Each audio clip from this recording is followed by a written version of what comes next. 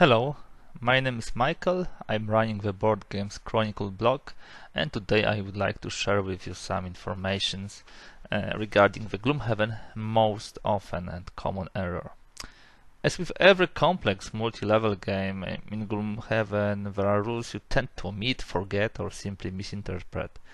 Recently our company was enlarged by the fourth member, and even though he thoroughly read the rulebook, he approached us with the questions like, guys, what was the most common mistake you committed during the initial scenarios of the Gloomhaven? I want to avoid them in our play. Well, we prepared spontaneously the list. To be quite honest, we had some laugh seeing what funny mistakes we did in the past. Still, I think it is worth sharing with other players, as it might help you to avoid those pitfalls. The list is more or less chronological, although with some issues we dealt pretty quickly and some were with us for a long time. I hope you will enjoy this. So, let's move on.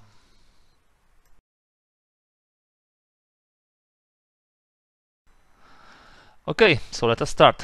First of all, rulebook. Read with understanding. It is very simple suggestion, but so necessary. Really, read carefully with understanding, not only rules, but also cards, frequently asked questions and other stuff, especially if English is not your native language. Read it before your first play, then, go through 1, 2, 3 scenarios. Read it again, because you will discover a lot of stuff which was so obvious, but actually you might misinterpret.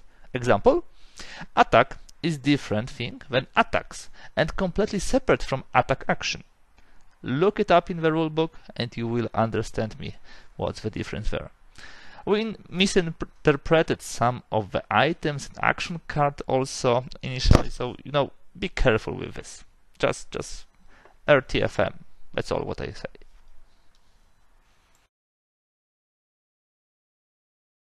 Okay, so now the traps. Only damage traps actually inflict a direct hit to health. As per the table at the end of the rulebook, you can check there that the higher the scenario level, the more severe the effect is. Still, there are tons of scenarios where additional effects like stun, wound, poison are also applicable. What is more, there are also such cases when trap has only negative effect, no damage at all. We sometimes forgot to check and miss that, so please, as mentioned in my first paragraph, pay attention when reading. It's really important. Okay, point number 3, scenario level calculation. Such an easy thing to miss, really. It occurred that some of our scenarios we played on hard, not normal level, as we made a mistake in formula. We simply did not divide by 2 the average level before rounding it up. So simply we played on much harder challenge than we initially thought. We managed to pass those adventures successfully and then consciously switched to these higher difficulty levels because it was giving us a lot of fun and it actually yields much more gold, experience and other stuff. But initially it really puzzled us. Why was it so hard to win those scenarios? So really, check the formula and make sure you calculate scenario level properly.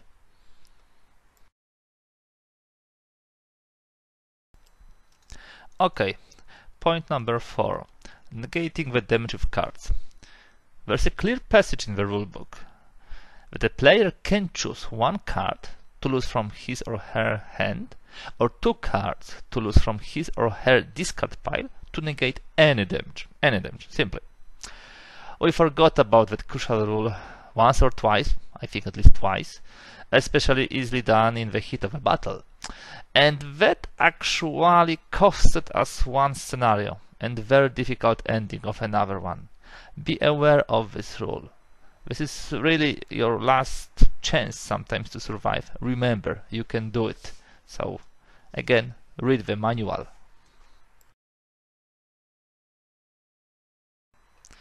Okay, point number 5, healing action versus poison and wound. As per rules, if you are poisoned and the heal ability is used on you, the poison token is removed and the heal has no other effect. On the other hand, when a heal ability is used on a wounded figure, the wound token is removed and the heal continues normally. Third possible occurrence is when character is wounded and poisoned. Healing then removes both poison and wound tokens, but the heal still does not heal the damage. Of course, in our initial games, we messed with those three things. Nowadays, there are no errors during our gameplay regarding the heal ability, but a home rule was created. We thought it a little unfair that it is so easy to get rid of wound, so in our place, when you are wounded, you spend 1 heal point on removing the wound token and the rest on regular heal, so you cannot use the whole heal on healing yourself when wounded. Again, pretty confusing set of rules, be aware of them. Okay, point number 6, advantage and disadvantage with rolling modifiers. This is one of the most troublesome things for us to grasp, and it was really hard to correctly apply this in our games. The rulebook seems pretty straightforward. An attacker with advantage will draw 2 modifier cards from their deck, of course, and will use whichever one is better. And now the important thing, if 1 rolling modifier card was drawn, its effect is added to the other card played. If 2 rolling modifiers were drawn, you continue to draw cards until a rolling modifier is not drawn, and then add together all drawn effects. So how does it look like in reality? When you draw a rolling poison and double damage, wow! You not only inflicted double losses on the enemy, but also poisoned it, because you have advantage. But when you get rolling poison and a null, so 0, no attack, although it is advantage, you score 0 damage, because you add a rolling card to the other card. Of course, poison effect works. That seems counterintuitive, but as designer explained, playing with thin attack deck and making it more powerful by rolling modifiers brings possibility of failure. I felt it very painfully with my small scoundrel deck, 14 cards, when I added rolling poisons there. Well, null was not a rare occurrence there, unfortunately. On the other hand, having a disadvantage and drawing a rolling modifier results in cancelling the latter. Yeah, so we cancel the rolling modifier. So what happens if you got double damage and a rolling poison? Well, despite this being a disadvantage, you do not have a poison effect, but you get the double damage. Wow, really? This is one of the more confusing rules we encountered, so familiarize yourself with it, definitely. Okay, point number 7, again, advantage, disadvantage, and unused blesses, curses. A small thing which we recently learned, but it seems we played it incorrectly previously. Again, touching the advantage, disadvantage situations. Remember, you should always remove any blessings, curses, once you have drawn them. So unlike the regular null or double damage cards, the blessings curses do not get reshuffled back into the deck after you have drawn them once. They get taken out of the scenario entirely after they have been drawn the first time. But remember, when you have advantage and get curse and +1, so one card is curse, the other is +1. You of course use positive modifier, but this curse, which was added to your deck, is removed from the game. Actually, not from the game, but to the common area. Remember about it.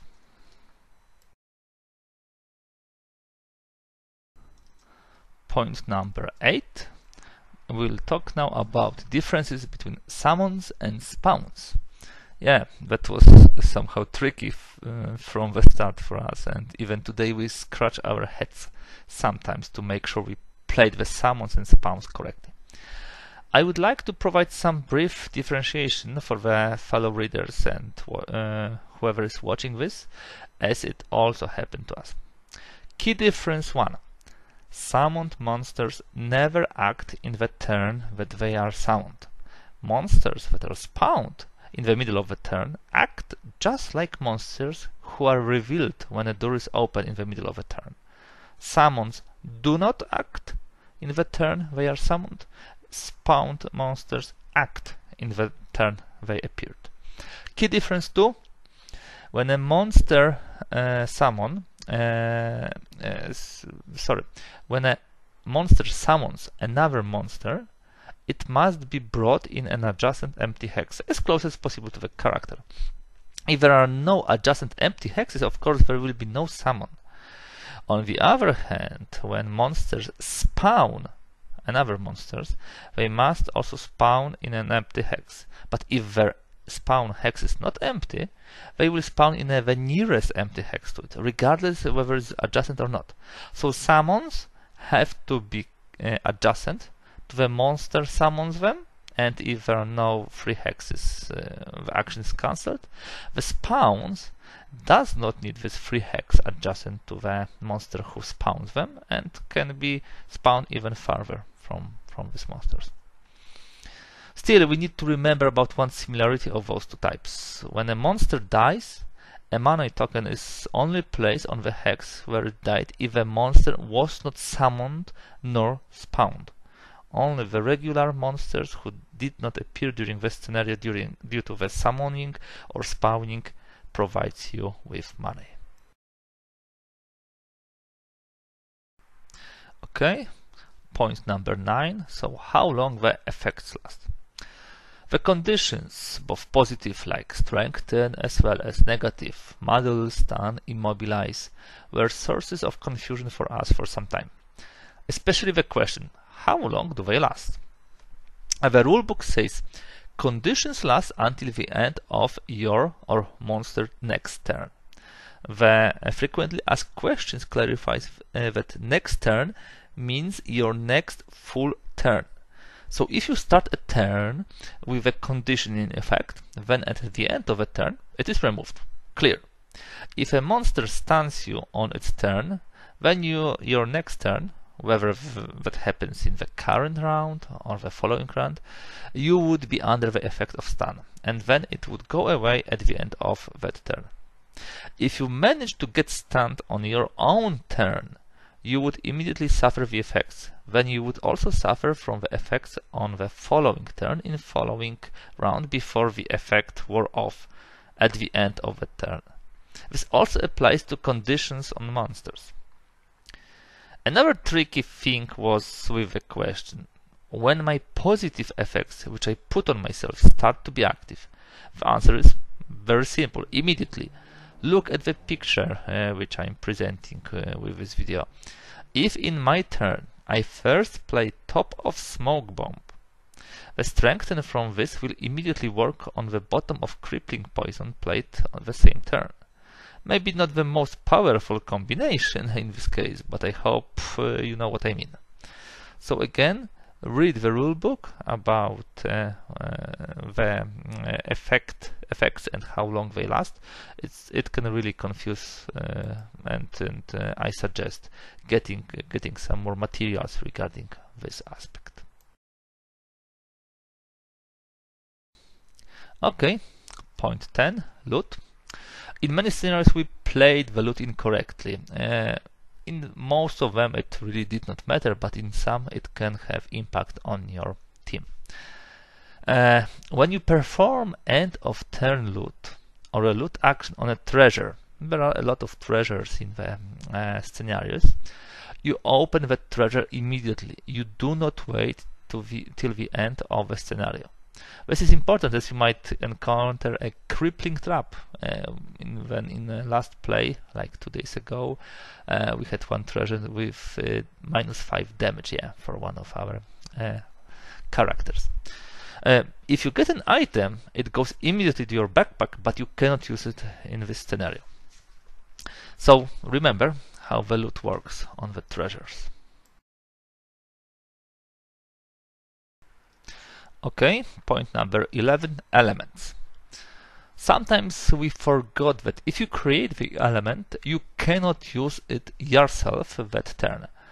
They become strong only at the end of a turn of a character monster which created it. So you cannot use it because they will appear at the end of your turn.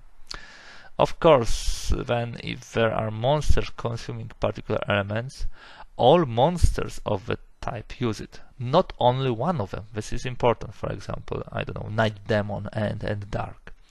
It is just enough it is available to them at their beginning of turn or initiative. Just to be clear, you can create element and in the same turn consume the one produced by the monster or your buddies from the group. You simply cannot do it for yourself, so you cannot create it for yourself, but the buddies or monsters can create it for you. Remember about it, please.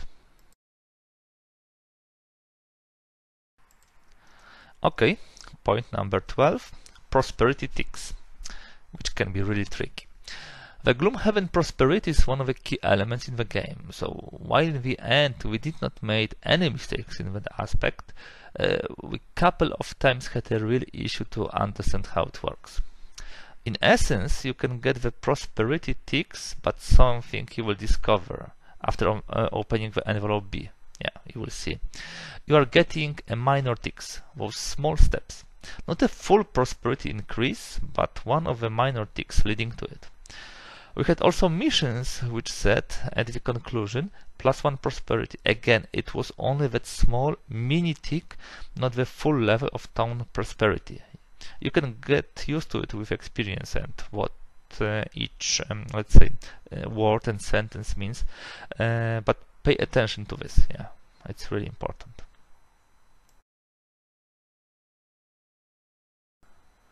And the last point, 13, when scenario ends.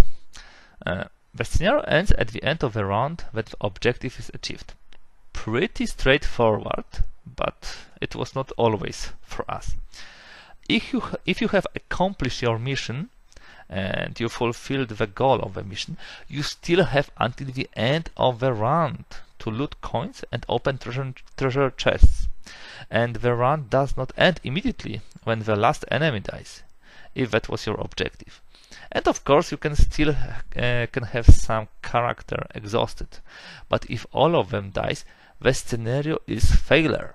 Even if you fulfill the scenario conditions, you need to survive till the end of the round. We missed that a couple of times, of course, and usually to our detriment. A lot of loot was wasted that way. Fortunately, we have not lost any scenario because of this.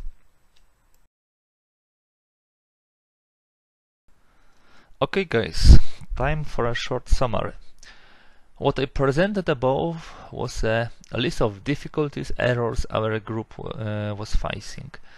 Familiarizing our new player with them really helped to bring him up to speed. Should you be interested in more rules explanations, I really strongly recommend reading the official Gloomhaven FAQ. On a side note, if you played Gloomhaven, what were your most common and notorious errors? Could you post them in the comments? I'm really interested in them. By the way, I consciously omitted one section completely, monster movement. This is so vast and large topic that this requires a separate article. But that is for another time, of course. Thank you very much once again for watching this video. If you like it, please like it, subscribe, comment below, and I'm really grateful for you being here with me. Thank you very much, and bye for today.